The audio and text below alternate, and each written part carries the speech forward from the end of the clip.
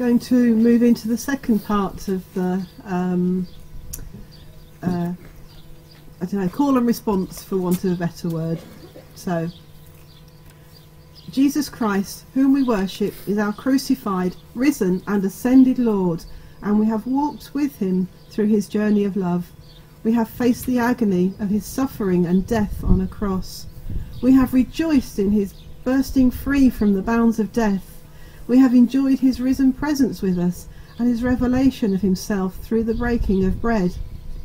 We have seen his return to the throne, before which every knee shall bow and every tongue confess that this Jesus is Lord. And now, with the followers of his own time, we await the coming of the promised Holy Spirit, his gift to his people, through whom we make Christ known to the world. As we wait in silence, fill us with your Spirit. As we listen to your word, fill us with your Spirit. As we worship you in majesty, fill us with your Spirit.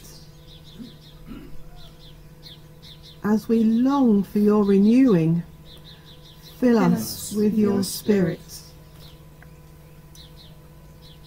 As we long for your equipping, fill us with your Spirit. As we long for your empowering, fill us with your Spirit. Amen.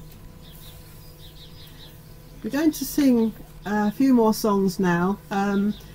If you feel comfortable just sitting, please sit. If you feel comfortable standing, stand.